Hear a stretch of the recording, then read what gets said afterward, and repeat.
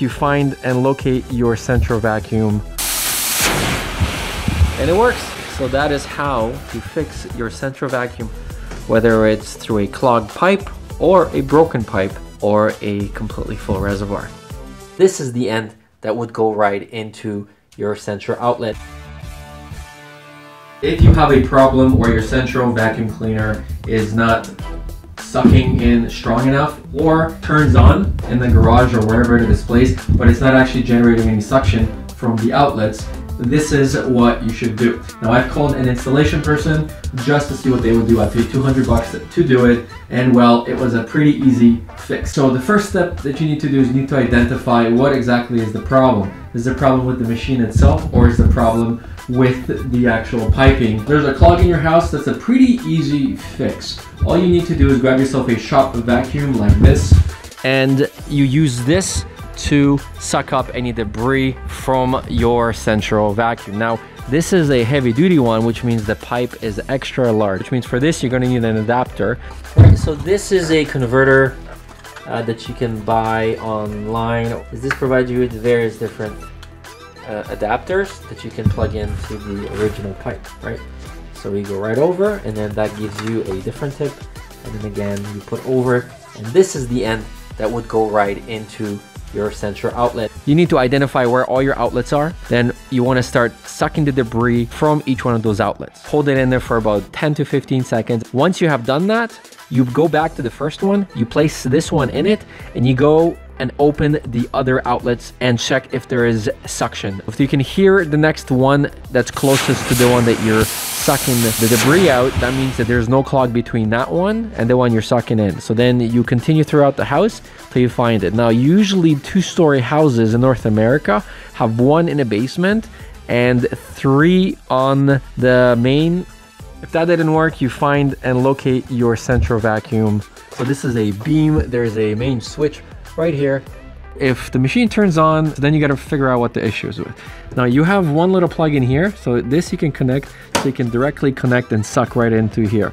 This pipe on the side is actually what your central home vacuum system is connected into, so all the debris goes in right into here, and then within here there is a filter. So now let's take this off. I actually already cleaned this, and I gotta tell you, it was so full. So you can open this up, and then you want to dump anything that's in here. This is your filter, so you can see that it's clean, but you can clean this off a little more if you wanted to. But let's assume that you've already done this. You've cleaned out your reservoir, not the problem as well. Then you want to see if there's perhaps any damage to the piping. Yeah, just make sure that this is all sealed all the way around things. So you want to go and check the seals. Maybe there's a crack in there. Maybe there is some moisture, or you sucked up something that created a crack in the plastic.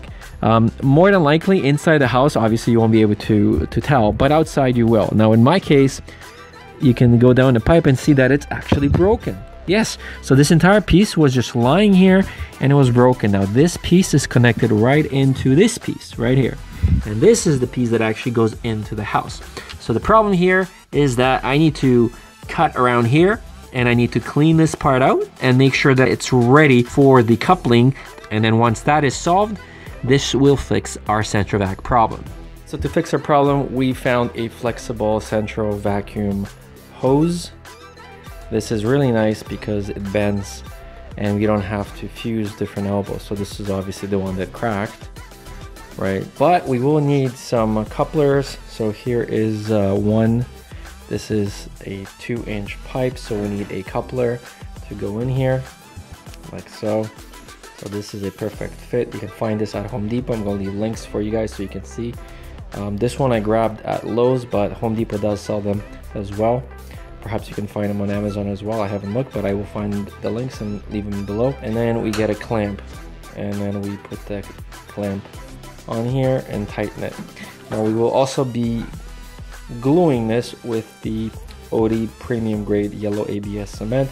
You use this for any piping essentially. This is what this was glued with. So we really don't need to use both. We can use one or the other. You can also get extensions and elbows and whatnot. You have 90-degree elbows, then you have the you can join them as well. And then there's also a coupler with a 90 degree, right? So this one is going to go on that end, and this end is going to go right into the broken end inside the wall.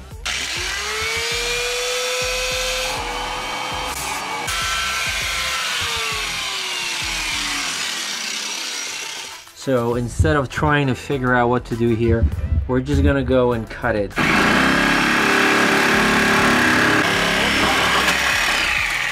So I managed to cut it as it's like 3 inches in. We're gonna test it out without the couplings, just with the flexible hose. So this will fit right over, like that, right? And then now, we're gonna connect the other end. There we go. So that's in.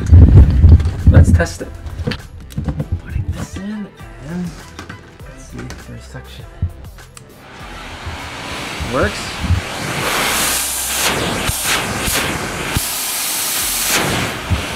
And it works. Since the vacuum cleaner seems to be working, we're gonna essentially just connect it with these.